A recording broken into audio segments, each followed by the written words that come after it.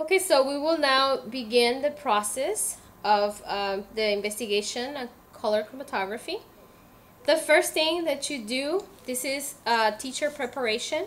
You need to cut strips of 25 centimeters ahead of time for the students. The students can work in either groups of 2 or 4. So once you have done that preparation, you are going to hand either 2 or 2 strips of paper chromatography per group. The next thing to do is you're going to demonstrate to the students how you are going to prepare the strip before you place it in the beaker and add the alcohol. So the first thing to do is from the bottom of the paper, make some marks in the chromatography paper. The first one is at the 2.5 centimeter mark.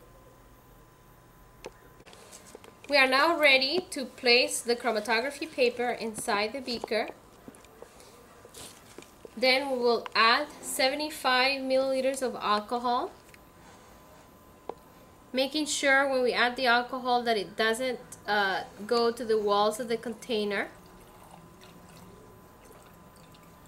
This reaction can go on for up to 45 minutes, but because of the constraints of the classroom, we are only going to let it go for 15 minutes. And the students are going to, at the end of the 15 minutes, take out their strips, and they're going to place the strips inside a protector sheet that has a paper towel below it, and they're going to leave it overnight so that it dries.